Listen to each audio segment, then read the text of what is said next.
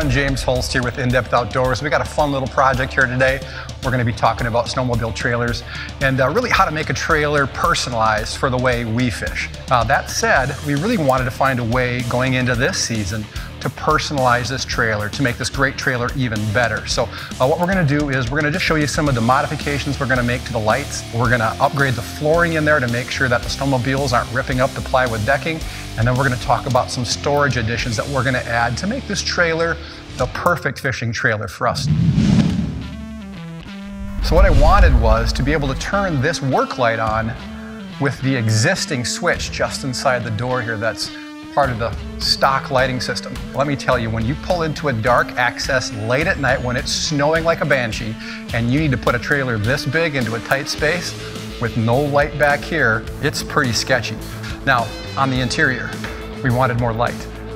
Easy enough. Everything comes pre-wired from the factory. We were able to splice into the existing wiring system and tie everything into the switch up front. So with that said, the next thing we wanted to address was just taking care of our Aluma snowmobile bed. You know, if you look down the bed here, you can see where we've scratched a little bit. The first thing we're gonna do is we're gonna add some additional traction control mat to the deck lid before we do any damage to the flooring. There. All right, takes about 10 minutes, threw down those 8 pieces, and we've got this rear deck protected in a way that I feel pretty good about. And what we're gonna do is we're gonna lay down some traction mats and some more of these low pro grip glides. That's the next project. We're gonna get to work.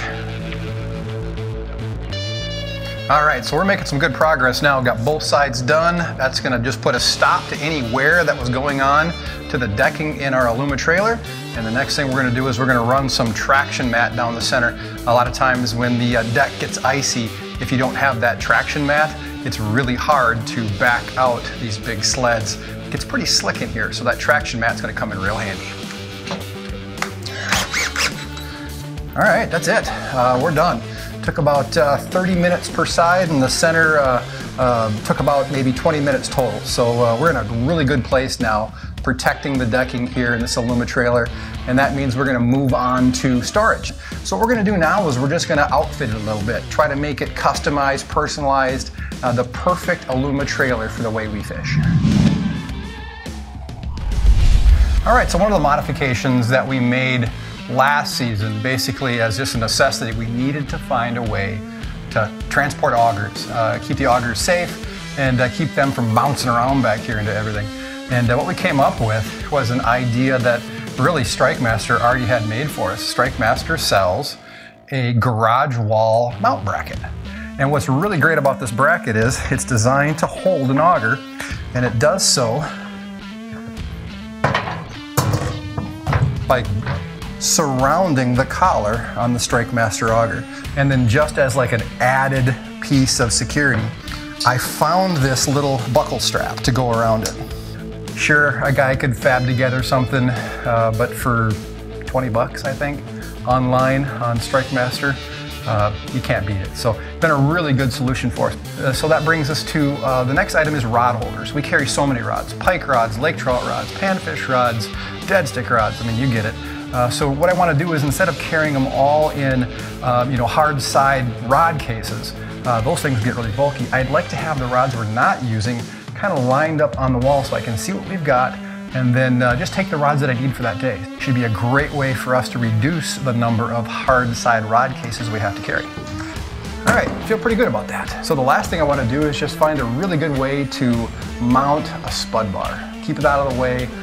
We use those every time we're out on the water, early ice, anytime we're around cracks or heaves. So they are kind of a cumbersome tool though. So I've got an idea how to mount one of those towards the back here. And I was thinking that I could use one of these spring clips, put it to the wall right there, put the other one just to the left of it right there.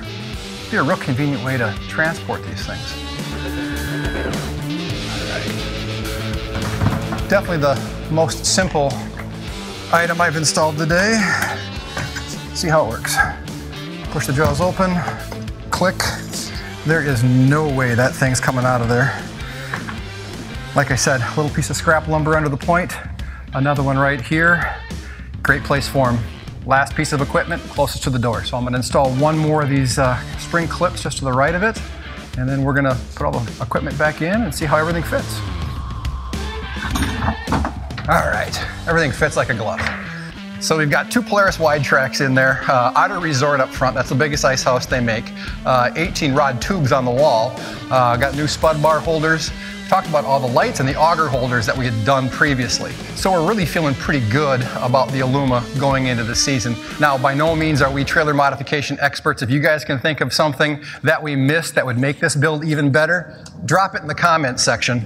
We will be watching, and if we like your idea, we'll film the installation, we'll send you some merch. So this project's done, we're headed for the ice. Thanks for watching.